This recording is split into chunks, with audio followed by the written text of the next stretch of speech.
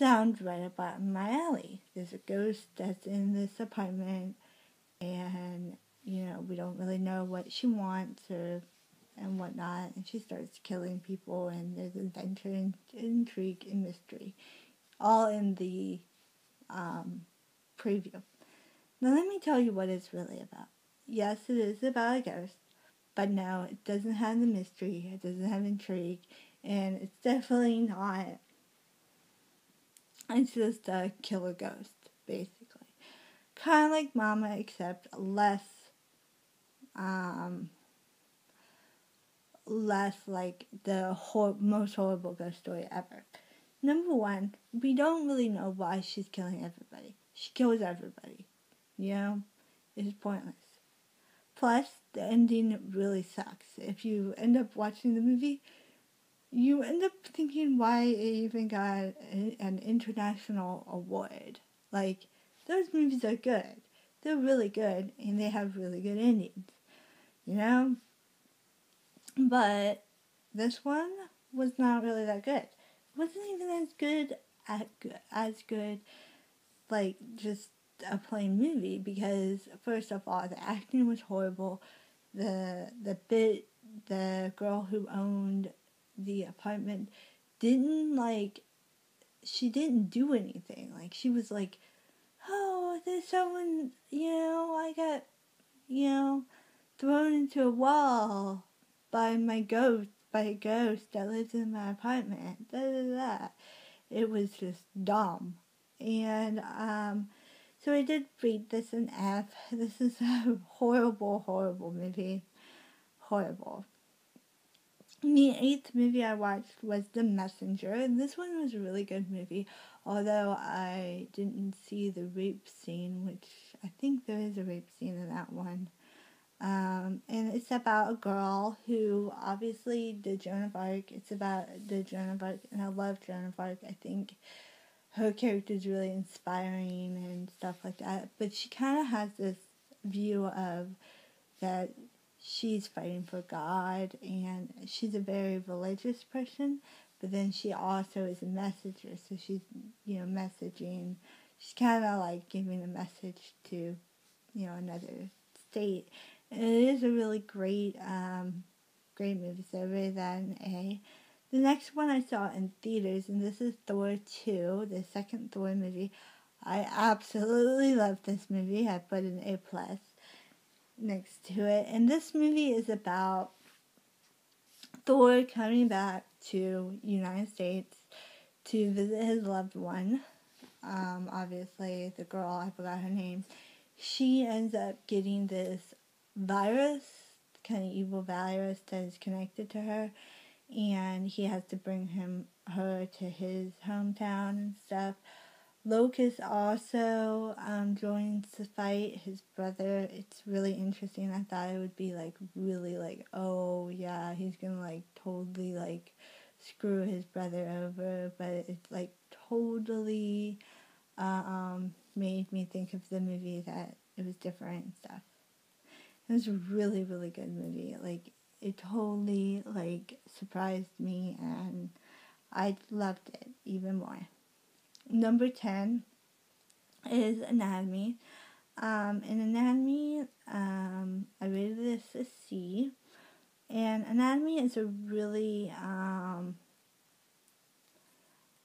it's a movie about these people who are medical students in this college. It takes place in a college, and this guy basically takes some students and puts a drug in their system so they pass out, but they're still alive.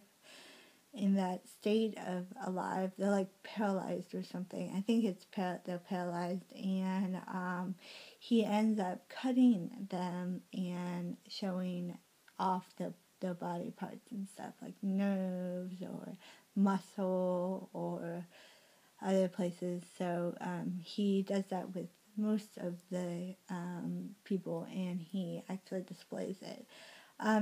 This one is kind of like a horror movie, but it's kind of like Hostel, except Hostel you don't actually see the works of art, whereas Anatomy definitely see this work of art and the main protagonist and stuff. There is a second one, and so I'm really interested to see what's that all about. Number 11 is Hannibal, and Hannibal was the most disturbing movie ever, and I rated this one a B minus. This Hannibal was pretty good. It was about this guy. It's kind of after the Silence of the Lamb, I believe. It's the sequel to that, and and the girl is still trying to find him and capture him and stuff after he escaped from prison. And so when she does find him, he ends up killing a whole lot of people, including including some people that help her on finding him. And it's a really intriguing story, and it's creepy as heck because there's one scene where this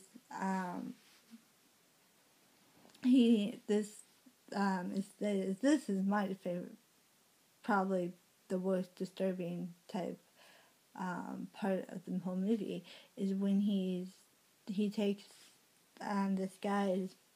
he takes this guy's head off, like not head off, but piece of the head, like kind of the piece of the skull off, and there's his brain inside it. It's alive, obviously, and he puts a little bit of the brain in the frontal lobe, which is right here, and he puts that, and he fries it, and the guy eats it, and he's like, oh, it's so good, and it's like, oh my god, it's so disturbing, and it's gross, and he doesn't even know he's eating his own brain. It's really nasty.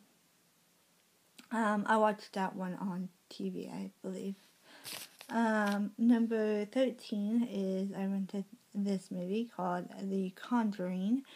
And I wanted to see because someone said it was a really good movie. This is also a ghost movie, and another one that it was okay. It was a C, and it was basically about this possessed items. And it was kind of a true story sort of thing about this, these family, and, they go and they're like ghost hunters, and so they go to this house, and it's really creepy, and it's like the most disturbing thing ever, but it's really not, because I've heard of this story before, and I heard of the actual story, the actual events and stuff, but I've actually heard of a story like that, possession, stuff like that. I think that happens a lot in movies and stuff, and it's way too much, and it's not like, weird or creepy, but it's like, it's pretty good though. The next movie I saw in theaters with my mom, and it is called Catching Fire. And this one was a really, really good movie. It's the sequel to The Hunger Games, and it's kind of about the rebellion against the government and stuff, and a little bit more about, what happens,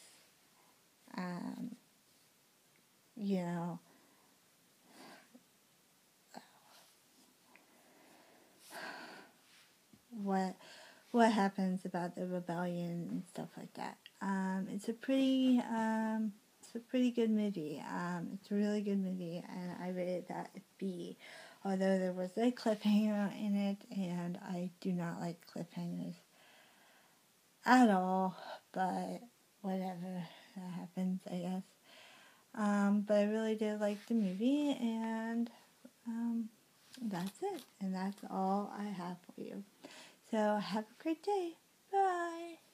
Oh,